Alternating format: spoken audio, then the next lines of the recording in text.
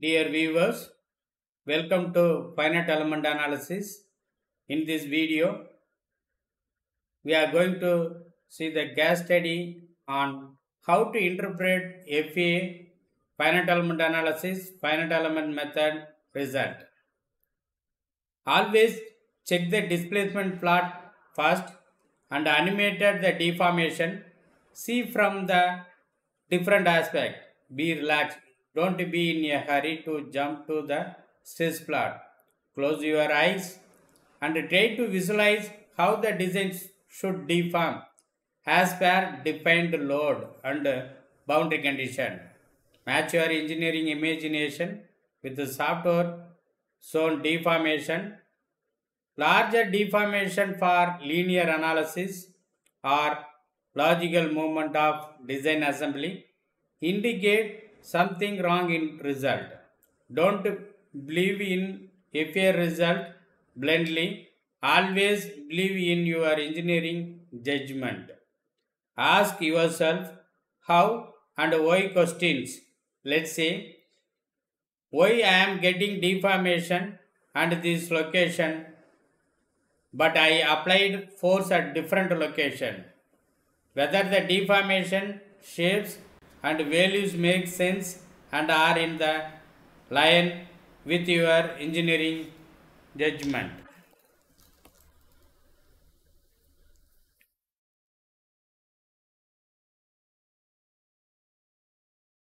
Structural design verification check. The following steps we have to follow. First step, yielding analysis. In the yielding analysis, initial check is ensure the yielding is not present or is within the acceptable limits. If the yielding occurs, assess if the plastic deformation are within acceptable tolerances. Second step, stability analysis. Perform buckling analysis. Check for stability issues in the structures. Third step, deformation assessment. Verify deformation. Ensure model deformation are sufficiently small. The fourth step is additional check. Tailor analysis. Consider other specific tasks based on the nature of your project or component such that fatigue and vibration, etc. Remember that through the structural design require a multi-phased approach to ensure safety and reliability.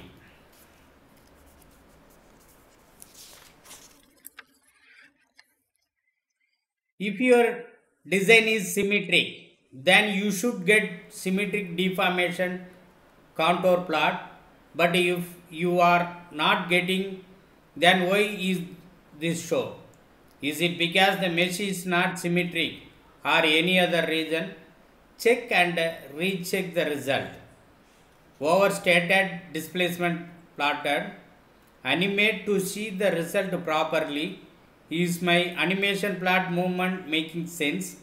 Check near the contact location. The way I defined my contact is working or not. Check the reaction forces, moment, residual, strain, energy norms and force converging graph. Also check the converging test. Check for stress plot. Post to process the relevant stress plot first, such as von Mises stress plot is suitable for ductile material and principal stress plot is suitable for brittle material. But also check all the stresses in case of any doubt on the result or in case of finding an actual case of high stress value at critical location. In this slide, we are seeing that just note apart from the fact that above graphic looks colorful plot, it has little to do that FE outcome. It is just a stress contour plot. Alright, then let's check how to approach FE outcome step by step. This is the step most people instantly use. After all, a von Mises contour plot must be the most checked thing when it comes to FA outcome. And there is a good reason for that. After all, stress is the best measure. How much upset, how much value is deformation your model take with all the load if you are applied. There are lot of various stresses plotted, shear stress, normal stress, von Mises stress, principal stress, but also the normal stress here or principal stress, just to name a few. All of those do something for sure. I mean, if you would not, who would bother to implement into the post processor? Firstly, let's deal with the customer point of view or viewer's favorite von Mises stresses. Stress state in any given point of your model is a rather than complicated thing. Stress tensor we want link contained mathematics has 9 components after all, and all those describes the situation in a single spot of your model. This is a lot of information. Measurely, it is also overwhelming to analysis all the time. Truth is that your material will fail due to the yielding, for example, under different condition. You cannot say that any component of stress tensor is acceptable, as you need to take into all 9 of them to be able to say if the spot failed or not. What is this does is that it combines all the 9 components into one value and misses. This value in megapascal is a scalar quantity. You can directly compare it against the yield strength of your material. This is one click. Wonder if you want to quickly check if the material failure will occur. Note that for brittle material, criteria is better. It is obvious we will use it in interpreting FA outcome. After all, we can plot von Mises stress, instantly see if our material will fail or right.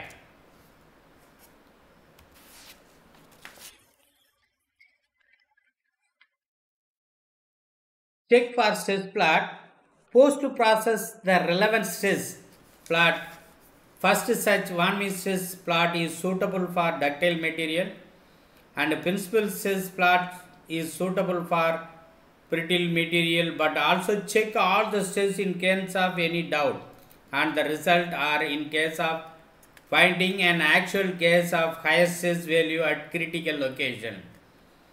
Keep a sharp focus on region where the stress is gradient are large, and check whether the localized stress region are near corner holes, contact faces are at a constrained location. If a high local stress occurs near the region of interest, apply the finer mesh, adaptive mesh with a mapped element, or keep 2 rows of element layer near the holes, or a fillet the keep at least 3 rows of element. Ignore the localized stress on the corner or hole corner nodes by doing annual probing. Probes at meaning location nearby, and use of engineering judgment to predict axial stress. That's why we are using a design for manufacturing concept for all the component design. This is not a simple. If in your entire model is von Mises stress are lower than the yield, then you can win. And also you should really optimize your model, unless there is a good reason to keep everything in a elastic range. Most likely, however, you will get stress higher than yield in linear analysis. The easiest way to understand why is to take a look at that stress strain chart of the typical ductile material like steel. Notice that The green part marks the linear independence between stress and strain in your material.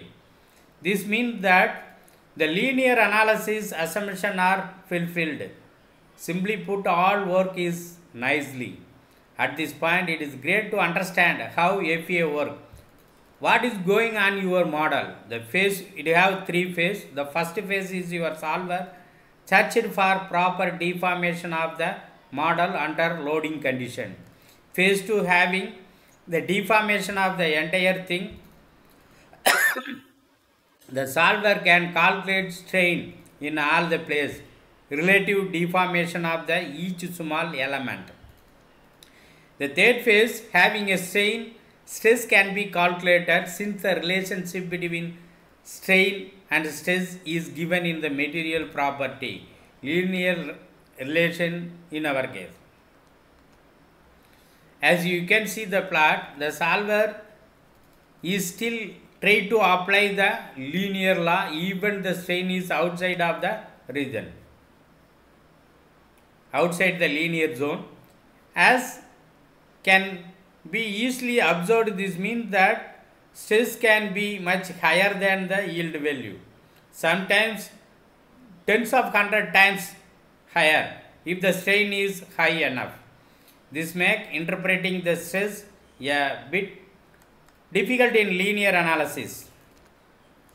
Does the stress is higher than yield equal to failure? Why? Small region with the stress higher than the yield rarely means failure. In fatigue analysis, where you enter low cycle fatigue, in such a case, assume the stress higher than the yield appears both in tension and compression. That is that most of the case an instant failure. Even though you may interested in designing stuff for low cycle fatigue. The approach one is hand calculation. Important things about hand calculation in stability. There are two kinds we have to consider for stability design. First one is helps to calculate the ideal critical load. This can be a force, stress for uniformly supported cell, etc. Those are great and helpful, but they are not the final outcome of the design. Second approach is practical design approach.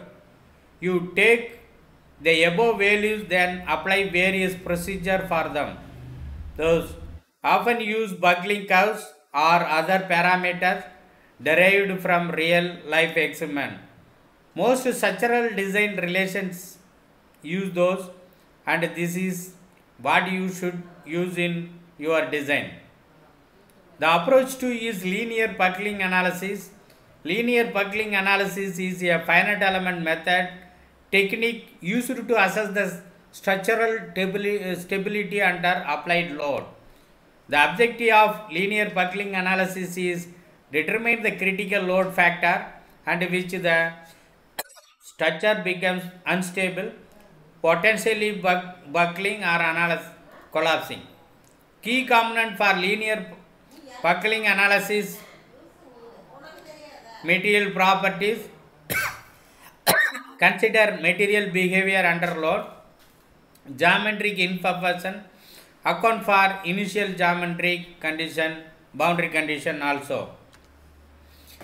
So what is the difference between linear and non-linear buckling? Linear buckling assumes a small deformation and linear material behavior. Non-linear buckling consider large deformation and material non-linearity. Application of linear buckling analysis commonly used in aerospace industries, civil engineering and mechanical industries, automotive industries. Ensure safety and stability in various structures and components. Interpreting result: critical load factors indicate the load level at which instability occurs. Mode shape: visualize the buckling modes to understand the behavior.